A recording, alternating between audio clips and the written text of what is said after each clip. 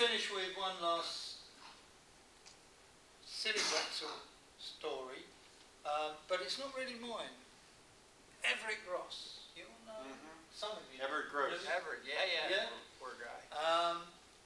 I was at London, Ontario CGO, and Bill Back got up in open mic session and said, very similar to last night's discussion, he said, I teach Ricardo's theory of rent to my students, but how can I put it across to the lay person? And Everett Gross, he had 2 walking sticks, 2 hearing aids, struggled to the rostrum. And from the rostrum he said, I come from a small town in the United States, and I explain economic rent to our citizens without mentioning economic, without mentioning rent. What I tell him is, a man has come to my town to build a factory. And he goes to the realtor and he tells the realtor exactly how much land he needs for the factory. And she says, I've got exactly the site that you need, come with me. So they get in the automobile, they drive down the road, get onto the freeway, way out of town, they come off onto a local road and then onto a country lane, then onto a dirt track, and eventually she stops. They then spend 10 minutes walking across fields that have got bushes, marshes, and God knows what else, and they come to this field. She says, this is the field, it's the exact size that you were suggesting you need, and it's $10,000. And he looks, but he doesn't look too happy. And she says, what's wrong? He said, well, are there any houses near here, perhaps the other side of that hill? She said, no, there's no houses within miles. Is there a railway? No, nothing like that. He says, is there another road the other side of the hill? She says, no, there's no other road. She says, why are you so unhappy? He says, well, I've got to build a factory. To build the factory, I've got to bring in the materials to create the building. I've then got to bring in all the machinery for the factory. Workers have got to come to the factory every day. The goods that are produced have got to be taken away. I even run a factory shop at the factory gates, and there's no consumers around that are going to pop into the factory shop. So she says, well, look, don't worry. I do have another site. So I get back into the automobile, drive down the dirt track, country lane, onto the local road, freeway, back into town. She stops in town by this beautiful site, and there's a lovely road, well lit and kept nice and clean, and got a, I was going to say a pavement, but I recognise I'm speaking in a foreign language here, so I've got to say sidewalk, either side of the road, and the road has got gas, electricity, water, sewage, all the facilities that the previous site didn't have. And she then says, look, there's a station there, trains go beyond the state into other parts of America. There's buses up and down this road all the time. There's a housing estate here, some of the houses for sale, some for rent. There's a wonderful hospital with doctors of international repute. There's a school, and the school has improved dramatically. People are prepared to pay $80,000 extra to live within the catchment area of that school.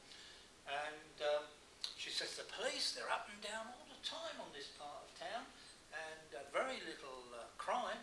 And as for the fire truck, the fire brigade even arrived before the fire started. And he said, well, this is wonderful. This is just what I need.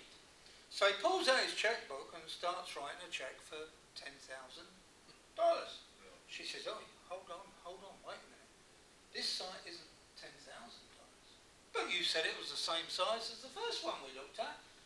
She said, it is the same size, but think of all the wonderful services you've got here, all the energy and water on the site itself, good schools, good hospitals, the housing estate for your workers and for your customers. You've got lovely road, your goods can come in, your raw materials and your finished goods can go out. The railway, the buses up and down, the police, the fire brigade. He said, yes, you're right. So how much is it? She says, it's $100,000. He said, well, it is worth it to me. So who do I make the cheque out to? Is it to the fire brigade? Is it to the police commissioner? Is it to the school board, the hospital trust, Is it to the housing association, to the local council providing the road, or to the railway company, or to the bus company? Who do I make it out to? You don't pay it to any of those. You make it out to the gentleman who is selling the land. And he's going to, oh, he says, I've got it. I give him the 100,000. He keeps 10,000, and he gives 90,000 to all these agencies. She said, no, I'm sorry, he's retiring to Florida, and your cheque is going to be his pension. So how do you pay for all these wonderful services? She said, well, we wait till you build your factory and we have a property tax on the building.